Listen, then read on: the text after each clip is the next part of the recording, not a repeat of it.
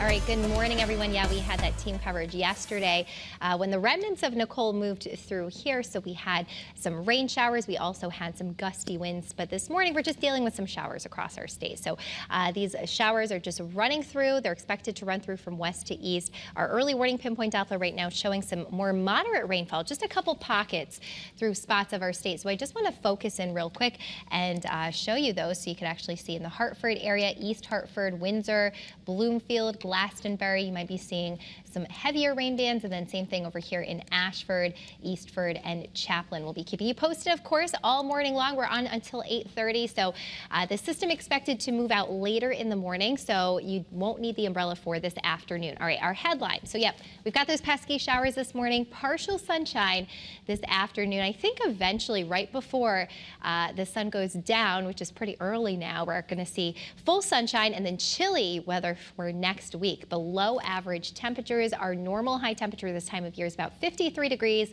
and we're forecasting temperatures in the 40s pretty much all week. So definitely keep that warm jacket handy. All right, our early warning weather futurecast showing us some of those showers. Yep, continuing to linger through this morning. Now the out time I'm expecting right now, any time between I think 11 and noon should be pretty safe. Then after that, it looks like those clouds will push off to the east, and we'll see some sunshine out there for this afternoon. This evening, it will be mostly clear but chilly. Temperatures will drop down into the 30s, maybe even the upper 20s in some northern locations of our state. So it's definitely going to feel cooler than we've been feeling with that extremely mild air the past couple of days. Monday, sunny, nice, but breezy, and temperatures in the 40s. Tuesday, we start off sunny, and then we see some clouds building. This is ahead of a low pressure system expected to kind of clip us, especially on the coastline. So we'll be keeping you posted on that. Here's a live look this morning in Torrington. A lot of clouds out there, and you can see those roadways are looking wet. Here's a live look in Old Saybrook. Very cloudy feel once again. So kind of a gloomy gray start to this Sunday. 24 hours ago, yes, we were so mild. We were so much warmer. I mean, look at that difference.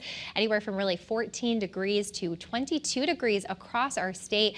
We are now in the 40s. You can see that cooler air kind of dropping in where you see that light blue color. So that should eventually be spreading through most of inland Connecticut. We are in the 50s, a lot of spots of our state. Wind speeds coming in from the north. That is ushering in some of that cooler area. You see all that cooler air too to the west of us that is going to be pushing in. So here's a look at our early warning weather futurecast. You can see from Wednesday into Thursday. So there's that area of low pressure.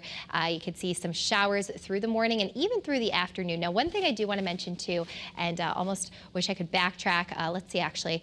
Yep, I want to show you again this area you could see of possible mix in the northwest corner. So that is a possibility we're looking at just northwest hills because that is where the temperature is expected to be the coolest.